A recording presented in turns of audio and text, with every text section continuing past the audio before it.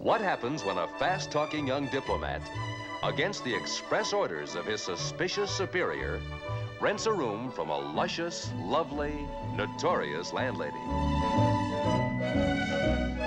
The rent.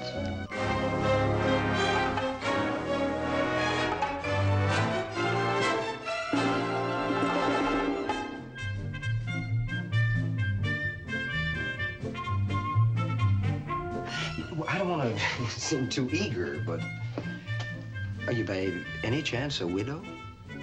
I really couldn't say. Were you able to find out anything about Mr. Hardwick? Yes, sir, they're separated. In my opinion, a divorce is imminent. Gridley, Mrs. Hardwick murdered her husband.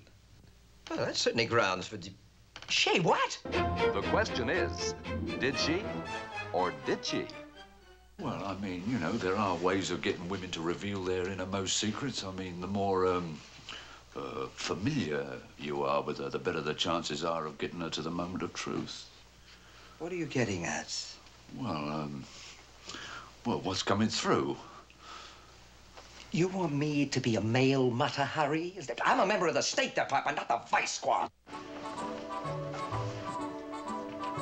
It's best to just do it and get it over with. The problem is getting it out of the house. When the notorious landlady dates the young man from the U.S. Embassy, it sets off a chain reaction that spreads like wildfire. And England is never quite the same again. Ask any policeman or fireman. Ask any reporter or photographer or judge. Ask the people who live here or here or here or here.